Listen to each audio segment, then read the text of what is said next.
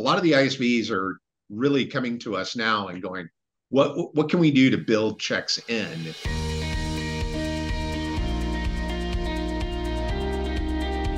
Well, Patti, today we talked about checks, ACH, and this kind of whole world that I know is much more your world. Much more my I world. enjoyed it. I felt like I was like, wow, these are my people. Right. Well, it's very interesting. There's actually a lot of opportunity still. People might think, oh, nobody's writing checks, but actually there's still a lot of checks. There's a lot of opportunity with ACH. We talked about buy now, pay later. So this is a really good one for those who maybe are newer to the industry as well, to get an understanding of this other world of check processing, so that in these businesses you're selling where there's an opportunity there, you can take advantage of it. Right. I talked in the questions in the field about scaling your business, and I just talked about the idea of resource allocation and people selection, and just really what are the important questions that you have to ask yourself as your business grows in order to keep it growing while also remaining, having some work-life balance and having a good life along the way. And then Patti, tell us about the Insiders today. Insiders is an update on Durbin Redo, as I call it. That's Senator Durbin's efforts to throw a wrench in the works of credit card processing. Yeah. And James, I think you want to do your disclaimer now. So Travis and CrossCheck, neither of them are paying me in any way, or Patti and I they're not consulting clients or advertisers. Nope. Just a great conversation with a longtime industry veteran. So that being said, let's dive in. Hey everybody, James and I are here today with my old friend Travis Powers. Travis, how you doing? I'm doing really well. Doing very well. Good. And great to have you on the podcast. Thanks for coming. As Travis knows, and people who have known me for a long time know, I'm sort of like a check maven. So I've been looking for an excuse to talk about checks, even though I admit they are slipping away. If you look at the latest Fed data, but there's still billions and billions of checks being written every year. So anyway, but Travis, the way we like to start off these podcasts is to get an idea of who we're talking to. So maybe you could fill in our audience on, how you got into the business and, sort of your path. As I understand it, you've been with CrossCheck pretty much your whole career, right? A lot of my career, definitely. Patti, thank you for having me on the show. I really appreciate that. First of all, I always like the opportunity to talk about checks. It's one of the big questions that we get every single day from our ISOs and our ISVs is who writes checks, and in today's world. And but I can kind of give you a little bit of my background if you would like. Yeah. To start off. If that sounds good. Yeah. I started with CrossCheck in 1989 as a collector. And while I was in college, and I collected for CrossCheck for about a year. And at that time, I was working directly with Paul Green and the crew that was running CrossCheck. And a couple of my friends even came and I went to school with, and we all continued to do collections for the group. But I went off and became a banker for the better part of 8 years for Wells Fargo. And I did during my 8 years at Wells Fargo, I literally had about 15 jobs within that. And a lot of it was they had a management track that you went through to learn how everything from what they call POD, point of distribution, of how the checks flow through the system on deposits, all the way up. I even did commercial lending at one point with the bank, and it was a big exposure. And at one point, at the end of 99, one of my friends who had continued to work at CrossCheck lured me back to come run the ISV channel for CrossCheck. And I've been doing that for close to 24 years now. Yeah, I saw your post the other day. I think it was on LinkedIn. Like, I can't believe it's been 24 years. Yeah. CrossCheck is only about 40 years old. So, that's like better than half of the company's time here. Yeah, no, absolutely. And a lot of people don't know, Patti, that CrossCheck was one of the first ISOs. Yes. And Amcor. And so that's been a lot of my background, is working with the ISOs early on and developing a lot of the products we have over the years. in doing that. But yeah, the 25 of the 40 years I've spent, and even some of the years when I was a banker, I was still a ISO selling CrossCheck on the side. Wow. And we probably also worth telling, you mentioned Paul Green, and of course, Paul Green was the founder of the Green Sheet, in addition to being one of the original founders of CrossCheck. So it all kind of comes around. In fact, that's how I met Paul. I was back in the 90s. I used to do these conferences. I called them Chexpo, the evolution of checks, the electronification, I used to call it. And that was, and you term, and I've used it for years and years and years. Yeah. And it's that's how I met Paul, because he was, following checks, and it all came to be. Anyway, I would love it, Travis, if you could explain to our listeners the reality of check payments. A lot of people, and we all know that, among consumers, we can say, hey, who writes checks, right? I mean, but there's still a lot of people that write checks, especially baby boomers, but there's also a lot of B2B activity in checks. And I also know that there's a lot of C2B activity in checks. So maybe if you could give us a little, snapshot of the check marketplace. Well, I always, and I will happy to do that.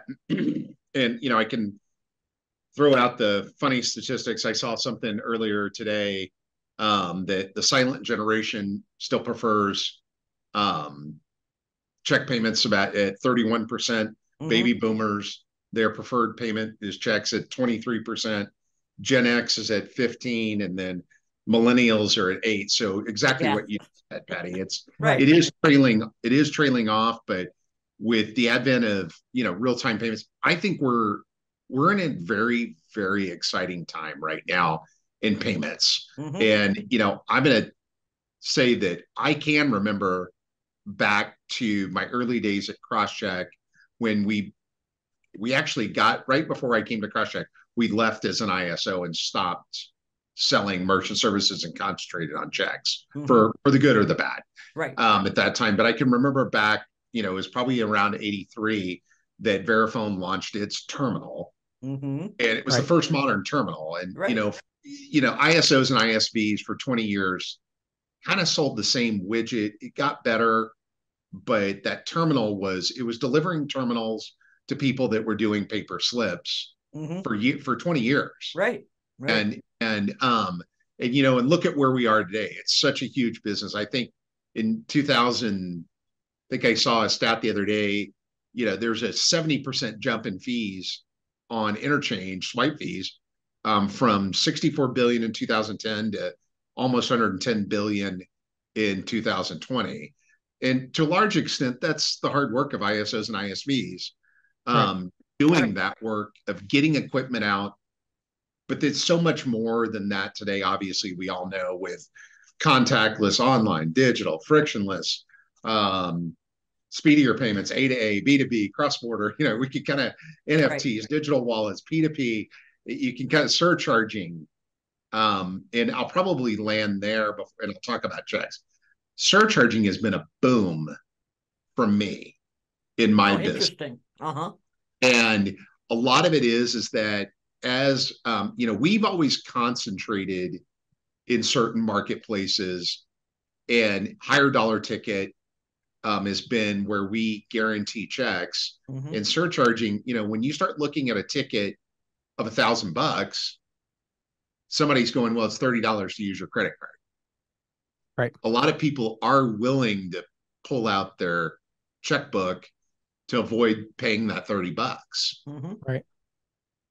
And I've done it.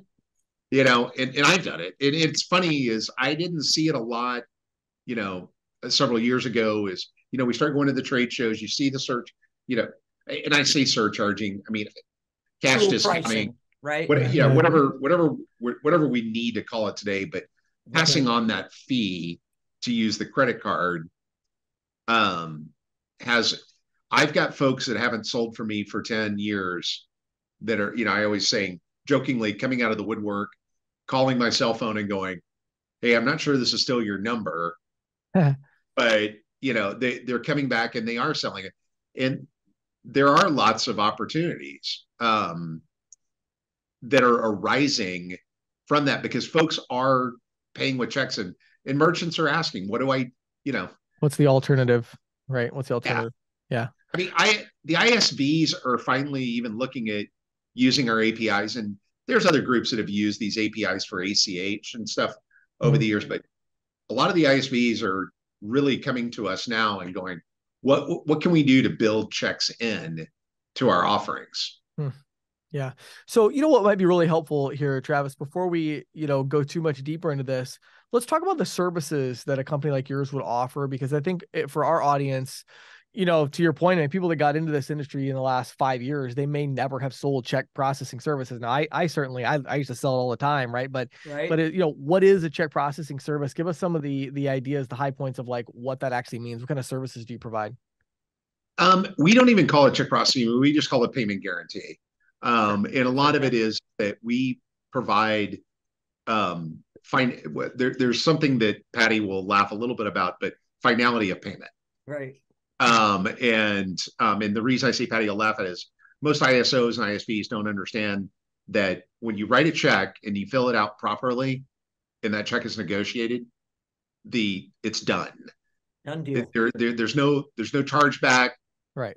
In that process. But back to what we offer is, we do offer that ability for merchants to process an item. We, in some cases, and in most cases, we provide a guarantee that if that check is presented NSF, UCF, stop payment, whatever that is, and comes back, that we stand in that transaction, and the merchant's credited for that transaction. We do the collections. We're a fully licensed and bonded collection agency also in all 50 states. So right, so maybe a way to restate that for those that maybe aren't as familiar with, correct me if I'm wrong here, Travis, but the idea would be, let's say I'm selling a auto repair shop and they do a lot of, let's say, transmission work. So they're doing, $700 to $2,000 transactions quite a bit. And someone writes them a check. You would give them the ability to run that check through like a scanner, I would imagine, kind of an imaging thing. And then that would convert that check into like a digital transaction, so to speak. And then if that check bounces, then that auto repair shop, they still get their money. And then your company goes after that consumer to get that payment. Is that right? That is absolutely correct. You're James, you're hired. Thank you. He's too busy, Travis. Yeah. You don't want me. but that, I will say, but there's so much more to it than that. And sure. And for the larger players, like large national auto dealers, right. Most people know the names of them. We process billions of dollars for those guys. And a lot of it's doing file feeds to them at night.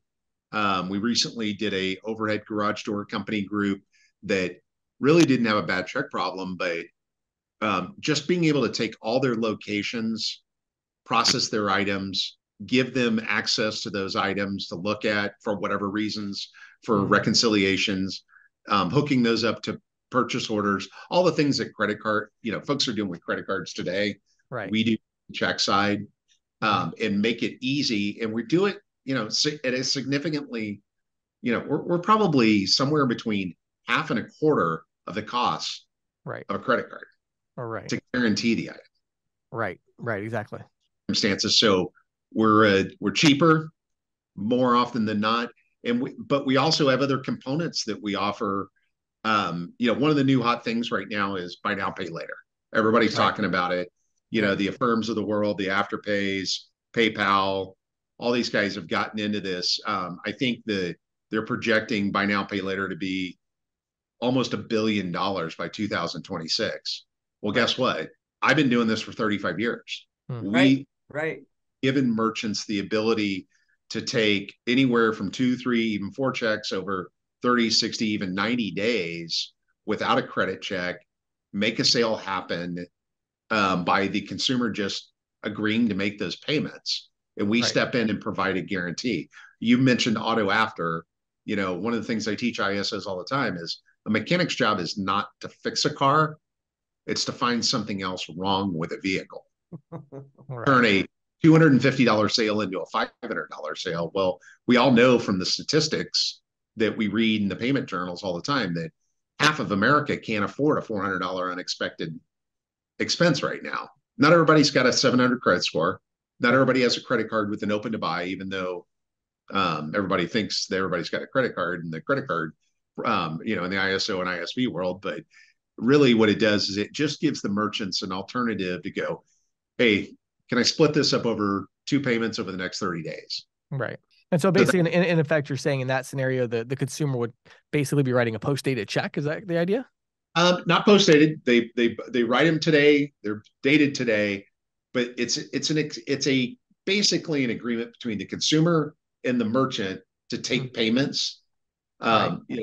There's a lot of laws around checks that you don't write post-dated checks. But all that being said, we read those checks, put them through our system. We know when to electronically deposit them for a merchant. So let's say $1,500 bill, they write 2 checks for $750. We can process one today and one 30 days from now. The merchant gets his money when the checks are processed. Right. But they're going to get their money. Yeah, but you're guaranteeing the checks. Yeah. We developed this product. Believe it or not, one of our salespeople back in the late 80s came to us and said, hey, car dealers really need somebody to stand in when somebody's buying a car. And they lose a lot of sales at the point of sale because the person doesn't have $1,500. I mean, think about it today. I think the average cost of a car is almost $49,000 now. Right. And most folks have got to come up with some kind of earnest money. Right. Not everybody can walk out financing 120% of the vehicle, and especially with the lending tightening up these days. Sure. And so CrossCheck gives our auto dealers the ability to take a down payment that, and have it guaranteed. Dealers don't want to eat. They only have about a 4% margin in a new car normally. Right. Don't want to pay 3%. Of course. We're seeing more and more. Interesting. Yeah, we're seeing more and more surcharging cash discounting in car dealers. Oh yeah, for sure. Yeah, I consult for several ISOs that's all they do, right? So yeah. Now you mentioned auto repair, car dealers. Maybe real quickly, give us the 30-second version of some other verticals. What are some other verticals that are really popular with the what you guys do? Anything to do with the trades, building supply, building material, carpet. I always think anything that goes on a house or in a house, furniture is a big spot for us. Anywhere where the average ticket is over $500, and a lot of B2B. We're seeing a lot more electrical supply companies, drip and irrigation companies. There's still a ton of B2B checks out there. Oh, yeah. It's very interesting in the ISV world and the ISO world, because we have those conversations and we find out that the merchants aren't asking the ISO about checks. But the problem is as you said, a lot of people that have recently gotten into the industry that don't write checks just forget to ask. It's one of the reasons, Patty's aware of this, but it's one of the reasons why we have a direct sales force also past our ISOs. Our ISOs still contribute a large piece, but our direct sales force goes in behind a ton of folks that are out there selling. And, and we hear it from merchants all the time. Well, they didn't know who to go to. Right. Yeah. Can you talk just real briefly, kind of give us sort of a start to finish, how you actually mitigate? Oh, absolutely. Yeah. The vast majority, Patty, you'll laugh a little bit. We still have folks that call in over the phone to approve checks. Yeah. And often in those situations we're running a driver's license and keeping a negative database on driver's license. But, the vast majority of our clients today are using remote deposit capture, where they're scanning a check. We have an algorithm that looks at the check, looks at the driver's license. We're bouncing it off several national databases, such as Early Warning, that give us scoring that we can do. Nobody can look, contrary to what everybody says, nobody really can look in real time quickly whether or not there's money in an account, unless there are some companies out there that have you log into your banking and they can scrape the data. But for a quick POS transaction, that's not feasible. Right. But what we're doing is looking at the MICR, we're looking at the driver's license, we're looking at the dollar amount, we're looking at the merchant demographics, all those different things kind of come into play on making a decision on whether to give them a thumbs up or a thumbs down. The vast majority get an approval, like well into the 90 percentile. But we also catch a lot of checks that were quote unquote created, is what I always say, in the back of a truck or something, Right. And we catch those and say no to them for the merchant. So we're protecting the merchant not only up front, but we're also protecting the merchant on the back end with the guarantee. So, one of the things I was curious about is, what do you tell an ISO? So let's say an ISO reaches out to you today and they say, hey, we're thinking about offering check services. What's the pitch to them? What's the elevator pitch of the value for them in reselling what you have to offer? Well, the first thing that we really do is we really take a look at the ISO and first of all, do they have the chops in the right industries? I don't even want to talk to an ISO or an ISV that's dealing mostly in restaurants. I mean, the reality is there's no checks there. We want to make sure that, it's a mutually beneficial relationship. And our pitch today is, please let us help you. I've got a staff here of folks that we become the check arm of the ISO. So we really want them just to find the opportunity. So we do the training, we find the opportunity, and then we pay them the same way. And that could be anywhere from buy rates to a percentage of gross revenue, or even some folks even own half their portfolio with us. Some of the big players in the industry, and they still own half their portfolio. We set them up as a separate check company within CrossCheck. They can know their top 10 offenders, their top 10, producers, but a lot of it's training and hand-holding of the ISO. We have a couple of unique programs, like we lend out equipment. We don't allow our ISOs really to sell equipment. We don't want to get into that world. So it's a lot of it is just figuring out where they're going, figuring out there is no interchange in our business. It's bad checks. Right. James. So we have to figure out what kind of business they're going after. And then we can figure out what their margins are probably going to be. Are they going to sell one account a month or 12 accounts or 200 accounts a month? Right. And then figuring out a symbiotic relationship. We really want our ISOs to build a residual stream. I've still got ISOs that haven't sold for me since 1995 that are still collecting a check from us. And, the CrossCheck's unique in the industry is that we've never missed a residual payment in 40 years. Wow, that's awesome. That's quite a reputation. Awesome. Believe it or not, Patti, I'm still paying on the Amcor portfolio today. I was just wondering about that. Is Paul still collecting? I'm sure. I don't know if Paul is, but at the same point, I've got a few Amcor reps that are still get a check from me. Yeah. So Travis, one of the reasons I wanted to have you on today is I ran into you, I believe, at one of the regional conferences, a couple of the regional conferences, and I was really taken by the fact that you were sort of promoting CrossCheck as a compatriot, shall we say, to the dual pricing sales pitch, helping out, offering another alternative to cash.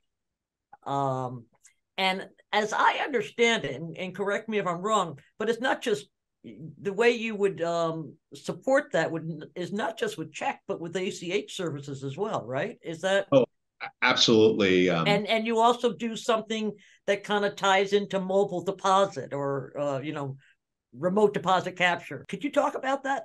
Yeah, absolutely. Mobile banking has been around at making a check for, taking a picture of a check for a long period of time. And unfortunately, there's one player in the industry that kind of holds the patent on it. And I think for a time they didn't see the merchant as a revenue source. They always saw banks. Right.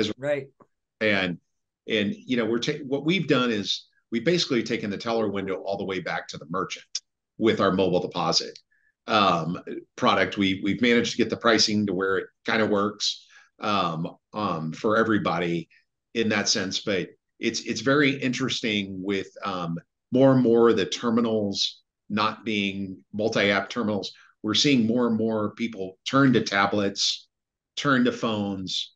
We still have our check imagers that are connected to PCs right today, but they're collecting dust probably. Yeah, but we're seeing a lot at the mobile. And to be honest with you, I was completely wrong. I thought it was always going to be Stanley steamers, Atlas van moving, people that were truly mobile using it. Yes, right. We are seeing a ton of usage at mattress stores, flooring stores, furniture stores. We had a furniture group that large one that starts with A. Kind of tell everybody they literally all the salespeople walk around with a tablet. Well, they'll sit down when they're buying the dining room table, write the check at the dining room table, take a picture of it and deposit it and have it guaranteed. That's cool. So it's buy now, pay later, cash discounting. They've all kind of been reinvigorated we've never been declining, but right. What's been declining is the old mom and pop on the street using us has really, our ISOs have gotten better about selling bigger deals now. Right. So I'm selling less deals today than I was 10 years ago, but I'm selling deals that are vastly outpacing any of the usage that I ever used to get. Right. Yeah. I remember, years ago, I'm big into audio. I'm an audiophile, and I, would always trick out every car with the best, audio equipment. And it's funny because it was, you'd go to there, and of course in those days, we're talking like the 80s and the 90s, James. In those days, you would go and you'd write a check because to get that stereo in your car is going to be close to $800 or $900, which was a lot of money in those days. Right. And, and I remember they dial somebody up and say, here's the license number and here's the micro number. And, when I think about it now, of course, those places are no longer with us. But just the idea that you could go in, hand them a check, they can take a picture. That's like a whole new. Well, and let's face it, the check imagers were never exactly the best piece of technology. I mean, at least the ones I always dealt with seemed to break. If anything was going to break at a merchant location, it was going to be the check imager as a general rule. Yep. So I think probably merchants are so tired of those things, and that when the idea of they can use their mobile phone and app, they were probably like, "Oh, sign me up for that. Forget this stupid check imager." Right. Exactly. Just did a 14 location mattress store that had all thin clients. Nothing was going to connect to it. We ended up using a $49 Amazon track phone. Right. At all the locations that connect via Wi-Fi to the system. And he uses the track phones to do it. And the reality is that check imagers are not cheap. No. Right. But a $49 track phone to do it is cheap. Right. And probably more dependable. Yeah. And it's very interesting is that, our big piece and push with our ISOs, Patti, is training, James, Patti, it's training, telling them how to recognize an opportunity, getting, you can't replace, my counterpart here is Todd Little. A lot of people in the industry know him.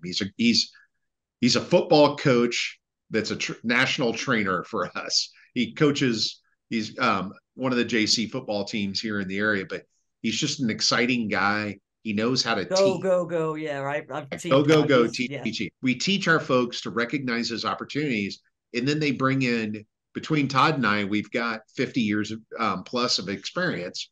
We come in and present the solutions, and it usually closes itself on that. I mean, we probably close 75-ish% of the deals that ISOs bring to us. And a lot of the time too, sometimes it's just not an opportunity, but they thought it was. Mm-hmm. Right. And as one of the products you mentioned earlier that I didn't, is we are guaranteeing ACHs now. We have a pay by link that allows a merchant to send a link to a consumer. They can put in their routing and account number, have that transaction guaranteed. And that's another one. At first I thought it was going to be people buying stuff from home. Like ACH for like online buying, right? Like it's not. What it's become, a lot of folks get to a car dealer and go, Well, I don't have my checkbook with me. Right. Fine. Nobody carries checks anymore. Yeah. Yeah. And fine, we'll send you a link. You fill out your routing and account number. We'll get the deal done now, because, at a car dealer, you want the right set of taillights to go over the curb. Right. And that's the one that they're buying, not right. the wrong set's their current car. Right. And you don't want to tell people, go get a cashier's check. Oh, you don't have your checkbook with you? Fine, we can send you a link. We give ISOs the opportunity to solve problems for the merchant. And, we're less in cost to interchange, but also we take the whole process of taking checks to the bank away. That's a very expensive process. Very expensive process. Yeah, that was probably one of the biggest, when I used to write about RDC, remote deposit capture, that was one of the biggest things in B2B.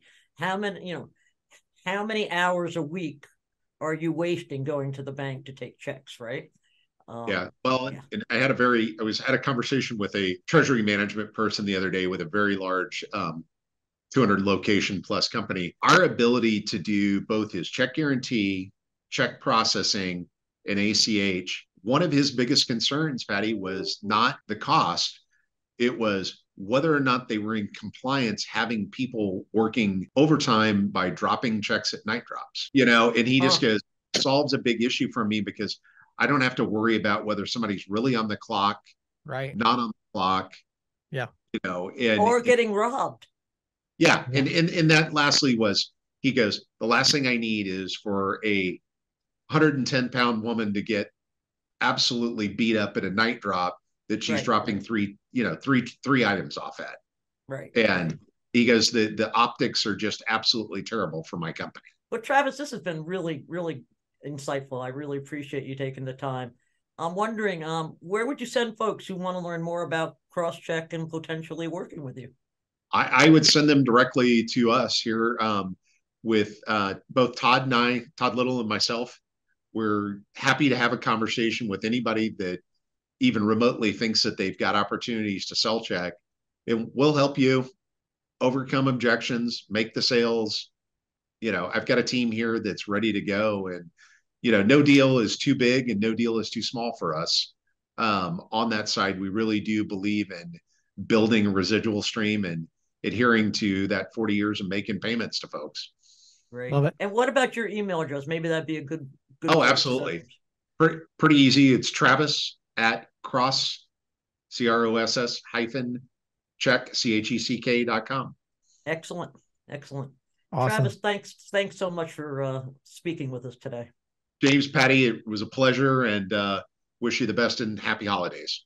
This episode is brought to you by Netebia Banking. If you want to learn more about how you can make residual income by providing banking services to your merchants, or you'd like to get some banking services for yourself, you want to set up your ISO the way that I have set up CC Sales Pro with cards, virtual cards, one-time use cards, physical cards, all managed inside of a mobile app. It's really cool. Head over to netebia.com/banking for that one, or netebia.com/ISO if you want to learn more about the reseller program.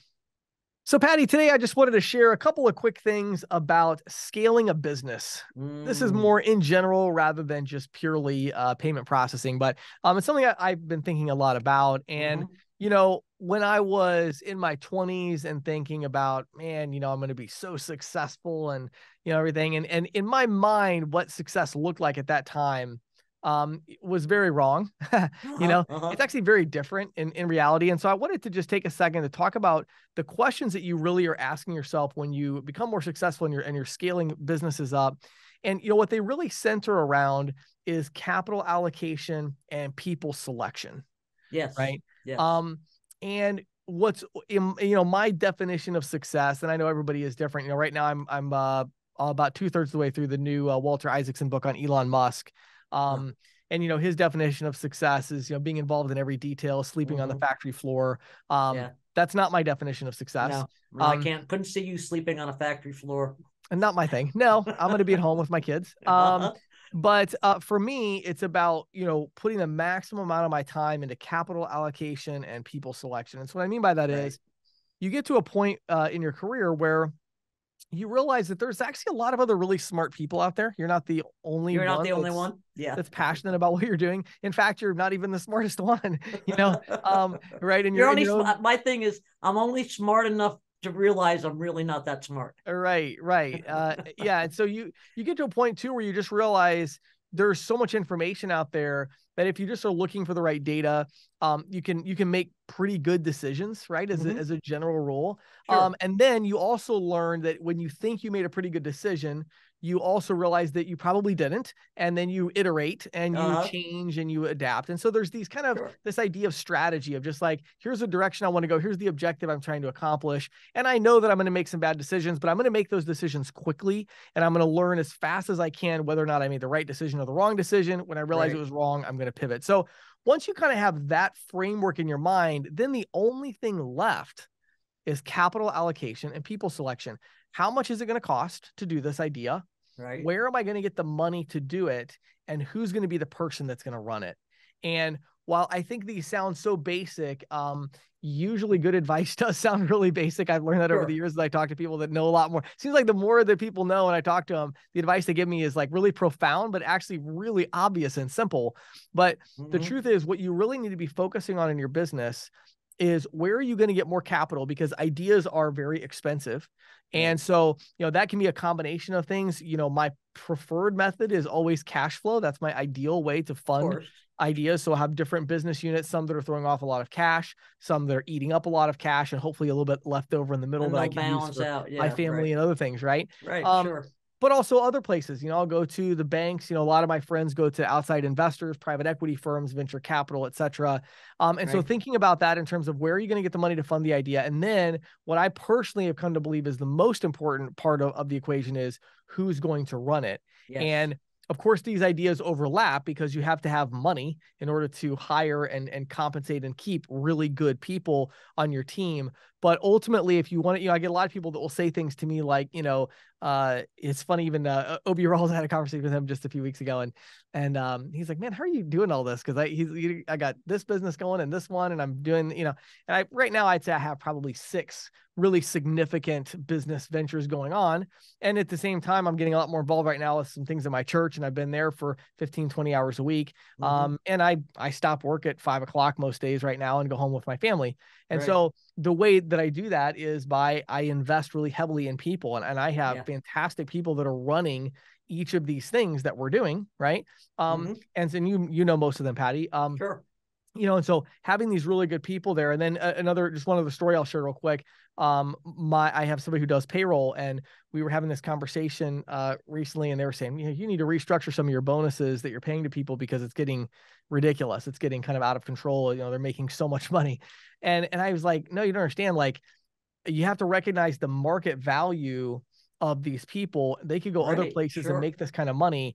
And so I'm paying them because, number one, I know that I'm making a lot more money than I'm spending there. But the other big reason is me having these people and paying them that much money. That's what allows me to go home at 5 o'clock and not check my phone, because I know things are taken care of. I'm not worried if I have a day where I don't want to come into the office till 11 or whatever. I can plan that. I got to plan it ahead because I have 2 people full time that do my schedule, so they schedule me out pretty good. But I have that freedom to do that. And like right now, I'm more involved with my church and working with a youth group again and things like that.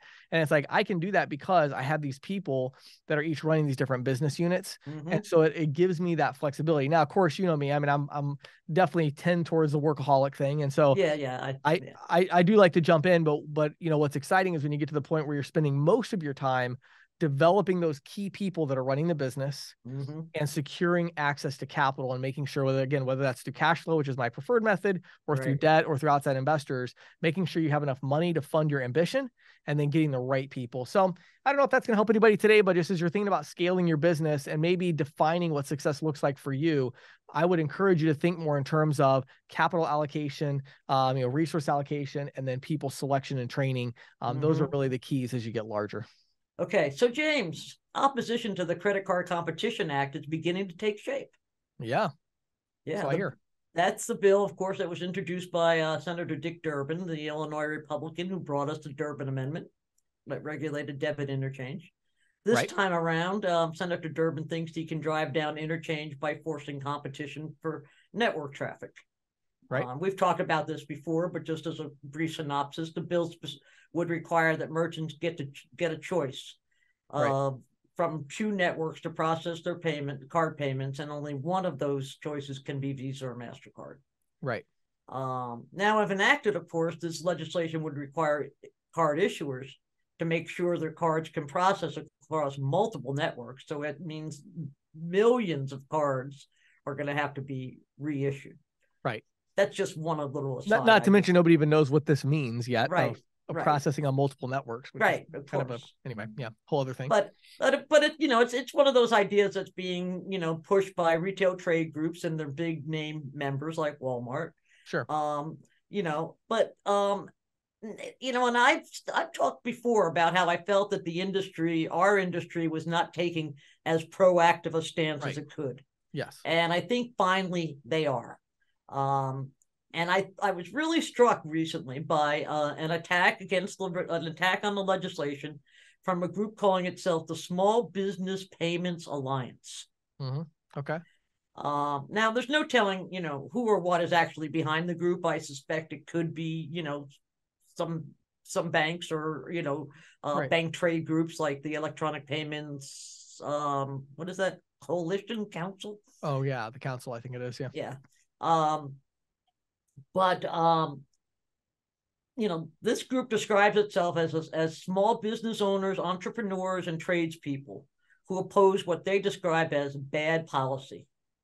Rather than helping merchants, as Senator Durbin and his allies say, the group, in a press release sent out just before Thanksgiving, which I thought was great timing, described the Credit Card Competition Act as, quote, a direct threat to the electronic payment system. If enacted, the group insisted it would harm small businesses and entrepreneurs and tradespeople by circumventing the existing free market with a government mandate. Wow. Strong words. Yeah, strong words. It also echoed some other points made by opponents, like security concerns. Now, Senator Durbin and his allies, both Democrats and Republicans, insist the legislation will be beneficial to merchants and consumers. Opponents, namely by reducing interchange, but opponents note that the same outcome was promised with passage of the Durbin Amendment, and that didn't happen. This time around, opponents say the potential loss of debit rewards program will render small businesses the big losers, because a lot of small businesses rely on those rewards programs. Yeah. One small business owner in Detroit that was quoted by the Business Payments Alliance in its press release put it this way. Quote, the benefits we, along with our customers, gain from cashback rewards and credit card acceptance far outweigh the card fees we pay. Another guy, a bodega owner in Atlanta, said he was concerned that his business lacked the technology and intellectual capital needed to take advantage of a policy like this, unlike the mega retailers. Which is exactly what would happen. Exactly what would happen, Now, Durbin and his allies have said they believe there's enough support for the bill to be voted on during the current session of Congress. That ends next December. I'm not buying that, though. A standalone bill, it's pretty hard to take a standalone bill and bring it straight to the floor. Yeah. And there's been, the legislative process includes committee hearings and votes in both the Senate and the House. And there's been no hearings to date. Although I will note that Senator Sherrod Brown, who chairs the Senate Banking Committee, has said that he's open to the idea of hearings. Now, like I said, this legislation stands until the end of the current Congress, which is the end of next December. So they still got a year. But I think that it's really interesting that we're starting to hear from people, not just the banks and the card brands, but from other people saying, no, wait, hold it. Good. Yeah, well, my feelings on this. I think our audience knows how I feel about this one. So so watch the space. Which is interesting, since I've been a big proponent of some forms of kind of checks and balances on interchange, and even at one point I even had the free market interchange petition that I did. I don't remember that. Yeah, that was a long time ago. It was through our processors, but we were doing a petition that the idea was that I believe that one of the big drivers of change here would be Visa, MasterCard, whoever it is, when they send the authorization code back through the networks, they have to include the cost of interchange on that particular transaction. Oh, interesting. Right. And that would give a lot of the ability to pass those costs on to consumers. You know what I mean? Yeah. It would give the ability for the car brands to do more like smart regulation. So like, you know, they just did the surcharge cap at 3%. Right. Well, what if instead they could say the surcharge cap was the cost of interchange plus 50 basis points? Sure. Right. But they can't do that because they don't send the cost of interchange back. You know, with the authorization, you don't know the interchange cost till later. You don't know what the yeah. I mean, there's zillions of them, right? So, you know, so I'm a big proponent of things that are practical, that are free market, you know, principles. But this is just an absolute disaster from every possible angle. It's ridiculous. So every possible. I mean, it's clearly conceived of by people who don't really understand the system. Absolutely. Yeah. So, and huge companies like Walmart and Target and others who have the IT resources to take advantage of legislation that's opaque and complex and all that, you know what I mean? So, yeah. Good stuff, Patti. Definitely keep us updated on this one for sure. I will.